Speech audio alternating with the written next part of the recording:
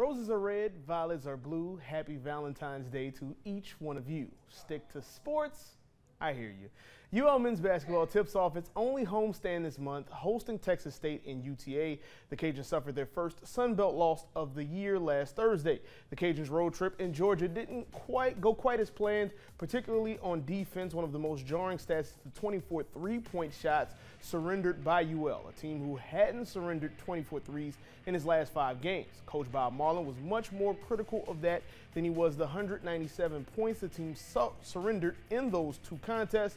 Coach says that was all about pace, something that won't happen this week. Everybody's hung up on the points, and that doesn't really bother me. If you look, there were 6 possessions in a row where there were 3-pointers made in this game. It's a pretty exciting college basketball game, and Cedric made all 3 of ours in the first half, but the score was in the 50s at the half, so you know it's going to be triple figures more than likely. Bob Marlin added that with Texas State's pace, 100 won't be much of an option tomorrow. In women's basketball, UL has a golden opportunity